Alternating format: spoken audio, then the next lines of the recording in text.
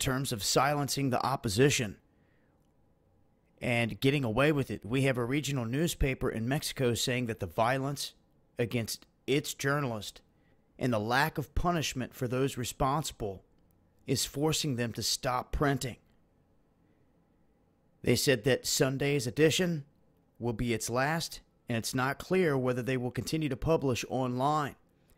Now, Miroslava Breach was a journalist who worked for the paper, and she was shot dead last month. She was one of 3 journalists that was killed in Mexico in March.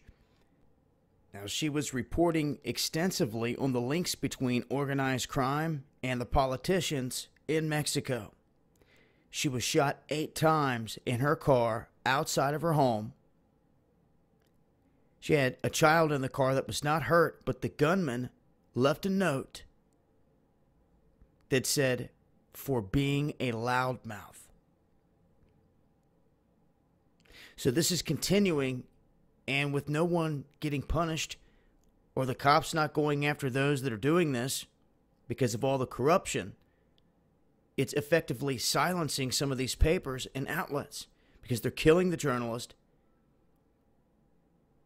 and basically putting everything that they've got to bring to the table in the dark. And these killings have prompted the government to basically say that they do not have the means to tackle the organized crime.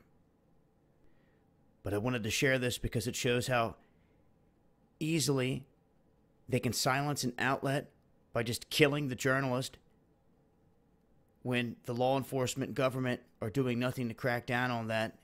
It just silences everything in this area.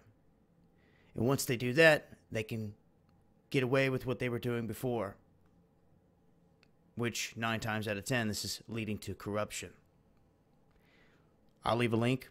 I'll continue to update. If I hear any more on this or any other events related to this, it's been Dabu7.